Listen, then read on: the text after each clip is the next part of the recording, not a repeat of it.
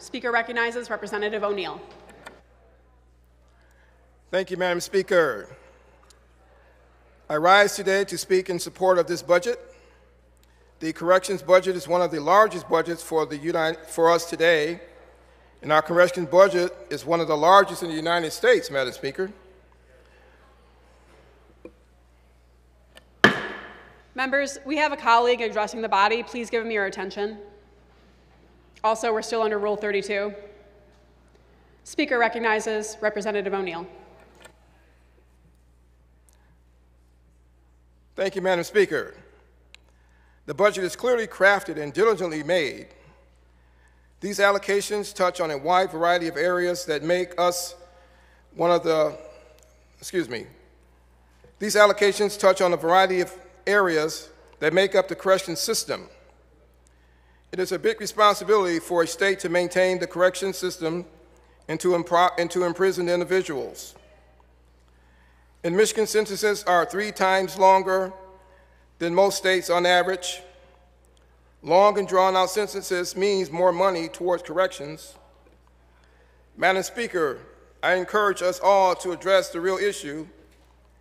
That's excessive sentences. The state's responsibility to tend to those who are sentenced and the budget does just that responsibly. Longer incarceration times mean increased funds for health, wellness programs, and taking part in college and treatment programs.